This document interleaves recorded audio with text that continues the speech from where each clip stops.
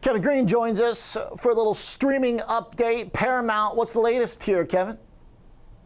Well, the stock is actually sliding starting the week here. It's down about 3.1% at the last time that I actually looked at it here. But we are actually continuing to get some news reports out that have not been confirmed that National Amusement is actually reportedly looking to actually sell its controlling stake in Paramount to Skydance here. Now, this is going to be a very big deal if this does go through. National Amusement owns around 77% of all controlling shares of Paramount. And we are also potentially going to see a little bit of a shakeup when it comes to the streaming business and the broadcast business as a whole. Now, Citi is actually evaluating the company here when we're talking about Paramount, that it could actually be valued at around $38 per share. That's if your assets are sold piece by piece here. And we are continuing to see some analysts update their price targets here and updating them to around $15 a share. That might be the reason why we are seeing the stock slide here a little bit. But we have not had a confirmation from Paramount nor Skydance at this point in time. It's just kind of an indication that we continue to see a little bit of headwinds when it comes to the streaming space, when it comes to the movie space in general. And now we might start seeing a little bit more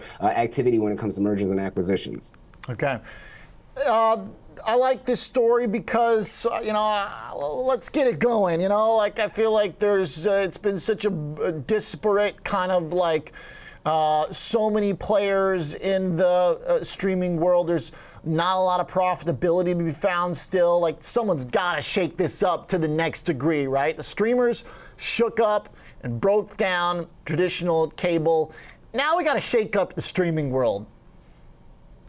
Well, it seems like we're shaking up the streaming world to go kind of back to the cable model. That's the unfortunate situation that we have here, Oliver, because now a lot of consumers may have 3, 4, even 5 different streaming services. And if you kind of add that up, it adds up to a cable bill. So I think that's probably also what we are seeing right now. And then also the content creators, the companies like HBO Max or what have you here, they're actually getting a little bit more aggressive when it comes to licensing out their content to other providers to be able to provide a little bit more revenue. We might also see that type of situation happening in the streaming world as well, and maybe not having so much of this silo type of environment when it comes to a lot of these content producers. So I think that's kind of where we are at right now. Overall, obviously, Netflix continues to command this space, but there is a fair amount of players that really want to be able to try to excel over the long term. And if unfortunately they might not be able to do it by themselves, they may have to start partnering up or even getting acquired in order to try to be a little bit more successful.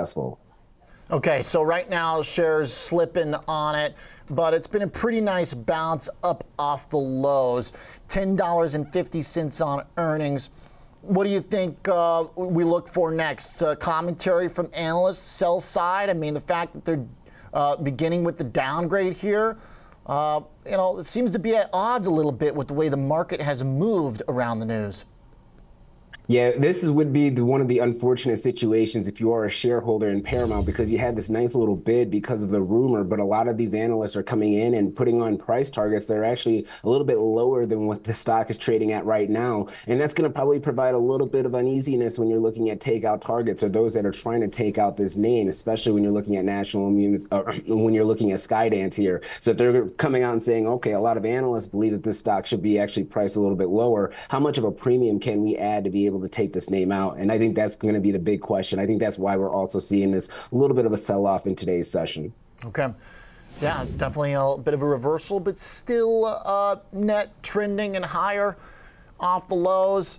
And I guess everything gets overextended, right? That's what makes a market, It goes one way until it goes too far, and then you got to go the other. So the streaming RSI just got too hot. The whole streaming world, relative strength just went through the roof, and now we're normalizing again and getting a little repackaging.